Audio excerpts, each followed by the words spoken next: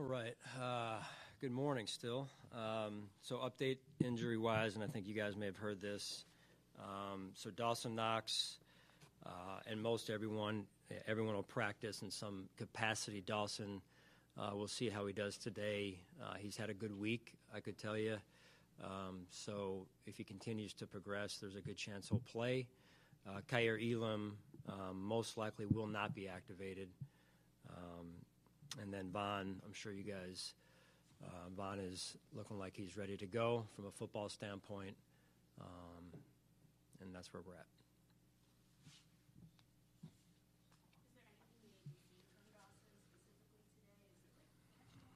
Yeah, no, I think I feel like he's answered a lot of that, like with pads on yesterday and with no pads with the catching on Wednesday. I think he's answered a lot of that. It's just more, let's just continue to take it one step at a time and see how he handles today and how he feels afterwards, too. That feedback's important.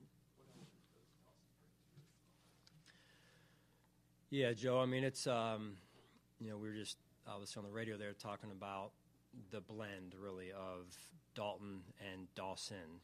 And Dalton has certainly shown us what he's capable of and taking advantage of the opportunity that he's gotten. And so blending the two together, both are good football players, both a little bit different, one from the other. And I think that blend is important. Dawson's obviously good at the point of attack, strong, veteran player, and does a good job in the pass game in his own right as well, which I know Dalton does too. So, blending those two in the right capacity, proportions, however you want to say it, is important for us.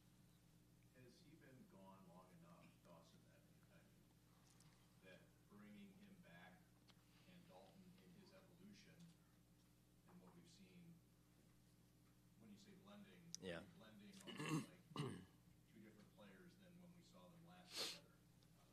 Yeah, Tim, I think it's we knew some about Dalton then, and now we know more about Dalton, and that's kind of just the evolution of a rookie, the journey of a rookie season, and so now it's how do you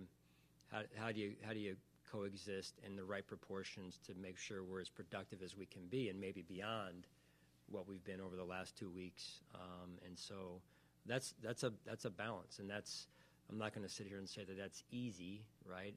It's a good problem to have, and it's up to us as coaches and figuring that out, right? And that may take a little bit of time. And I think the other kind of challenge, if you want to call it a challenge, is Dawson's conditioning. He's been out, to your point, 6 weeks. So anytime you're back for your first game, it's how can you make the game slow down, and how can you allow the game to come to you a little bit?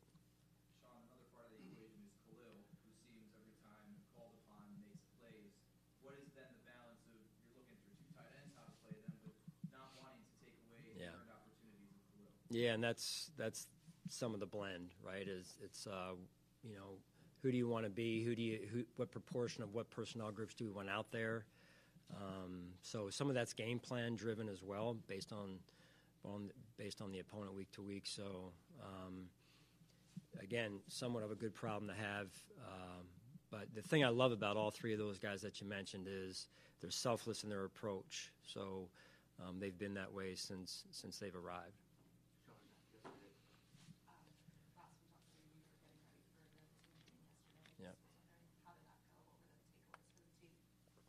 Yeah, I thought it went as good as one could expect, as I could expect, and it was important for me, Catherine, to address the players that are new to us since 2019 and may not have been around that day, and so that they understood that situation and how it unfolded, and that based on who I am and what they've seen, my hope and how I try and do things, and how I handled that situation. So it went well.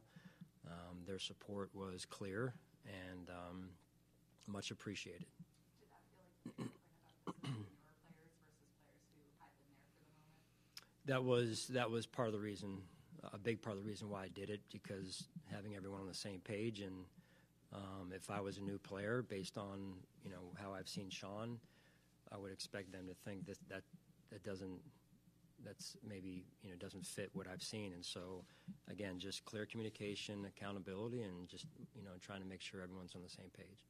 Yesterday, you spoke to the specific part of the story.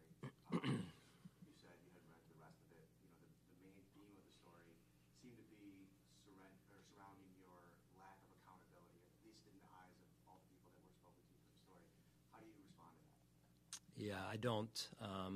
I know who I am. I know how I try and do things. Am I without flaw? No, I'm not without flaw. And I say that humbly. I believe we try and do things right here. It doesn't mean that everything we do is right. People are going to have their own opinions. I believe we've won a lot of games here since we've arrived, and I'm confident in that. I'm confident in this football team, and people are going to have their opinions. I can't control that. You mentioned you spoke with the team. What sort of conversations beyond the players did you have yesterday regarding what was in the item? Yeah, I mean, just more follow-up really from them to me in terms of support, in terms of text messages, guys seeking me out to say, Coach, I mean, even players that are no longer here that have mentioned, other people, even staff, some in this room, some not in this room, that know who I am, know how I try and do things. It was clearly to me an attack on my character, and that's important to me, very important. As much, if not more, very clearly more than wins and losses. Wins and losses are important. But what's more important to me from day one is how you handle yourself. And again, doesn't mean that I've been perfect. No one's perfect. Doesn't mean that I haven't been without flaw. But to me, it's most important that for myself and my family, my kids, that I handle this job the right way.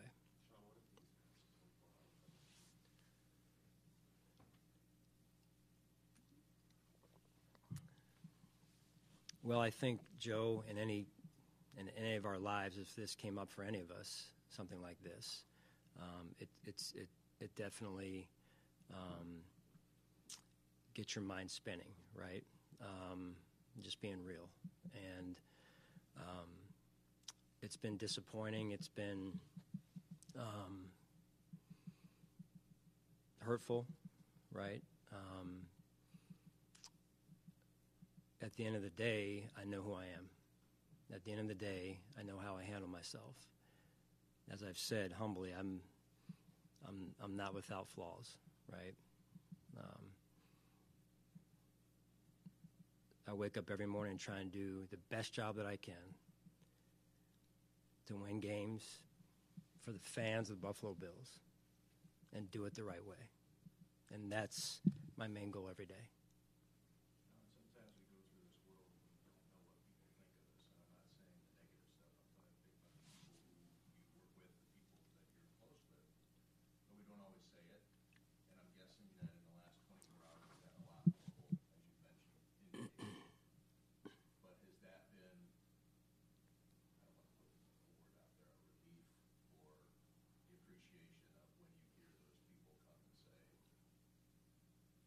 you? Yeah, I mean, absolutely, Tim. We all go through adversity, right? There's lessons in this. For me, there's lessons in this for my children, my older two in particular, who can understand a little bit more. When you get text messages, when you get people going out of their way personally to come and see you, and when you get notes on your desk in the morning, messages from players who are no longer here that play currently with other teams, I'm not tampering. It's support and it's love, and it's affirming, right, that you are, because that's important, right, to feel like you're trying to do things a certain way, and you want that to be viewed that way on the other end, right, saying, hey, this is a guy that I think he's a good coach, and beyond that, he tries to do things the right way. I think that's just very important to me. It's important to how I was raised, and the focus right now is about Needs to be about moving forward and getting myself focused on this game and the challenge of the Kansas City Chiefs.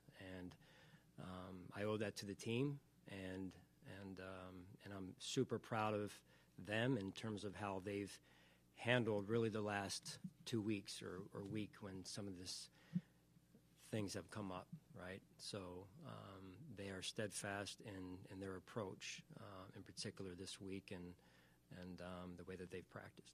How hard is that to have to compartmentalize kind of like put this to a side and let's a game on Sunday and kind of with something like this that can take up a lot of space in your mind? Yeah. How do you? Maybe there's not an easy answer. Yeah, no, it's not. I mean, this is what I get paid to do. In terms of it's what I get paid to do, and it's what I owe to the team. It's what I owe to the fans of the Buffalo Bills. And as I've alluded before and earlier here, I don't take that responsibility lightly. You mentioned lessons. I know it's only been 24 hours, but what are some of your takeaways so far in this experience? Yeah, I mean, we could probably take an hour to talk about them, Catherine. I mean, just starting with,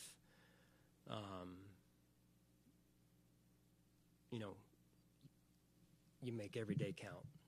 You take the joy that you have when you get the job, and it can ebb and flow through experiences, through trials and tribulations, and you don't want to lose that, right? You don't want to lose it, but it gets tested. As a person of faith, I think that's important. I'm going to say it is that I know who I walk with, or I try and walk with daily. Again, not that I'm without flaws.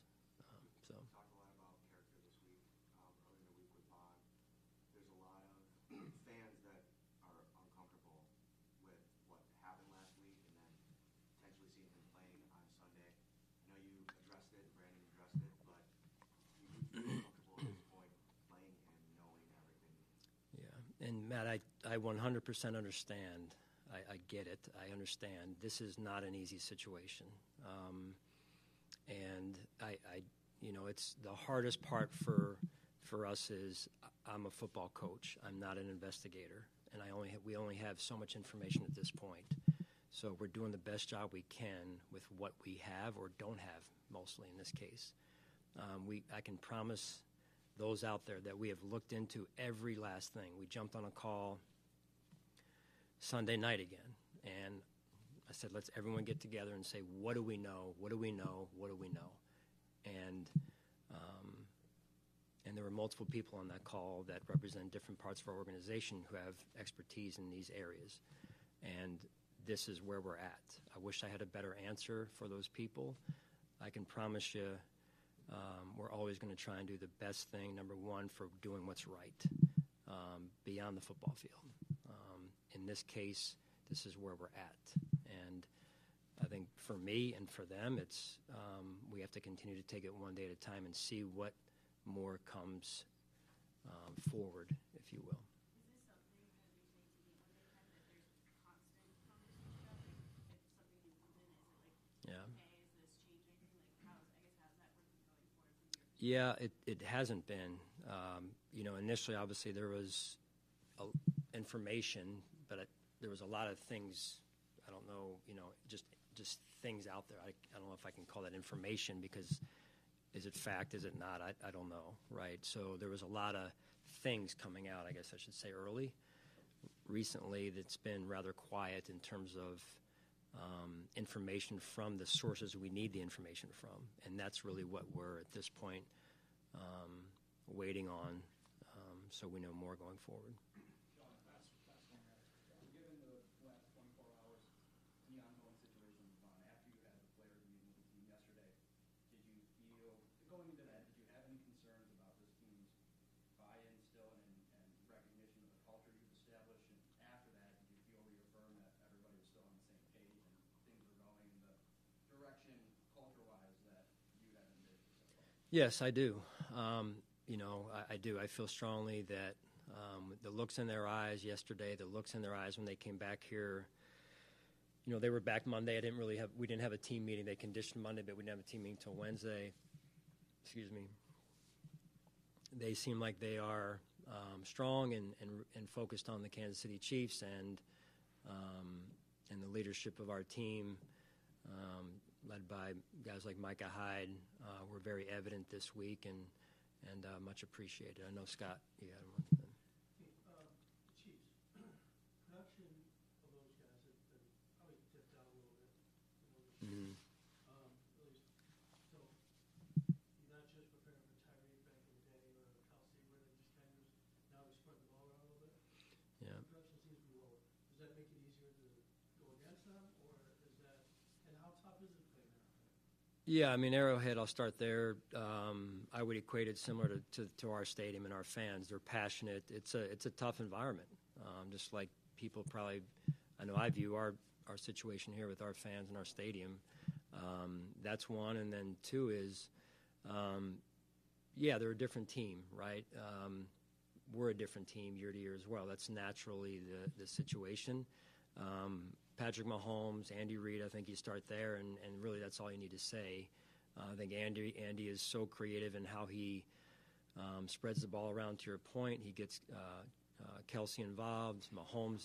Patrick is elite at what he does, and even in the games he's been behind, he brings them back. And so, he's well decorated for all those reasons, just to name a few. And so, tough team, and then their defense is playing extremely well, and their kicker is, as we've seen, has hit long field goals over the years. I think 60-some already this year, 60-some yard field goals. So, you've got to be aware of that also.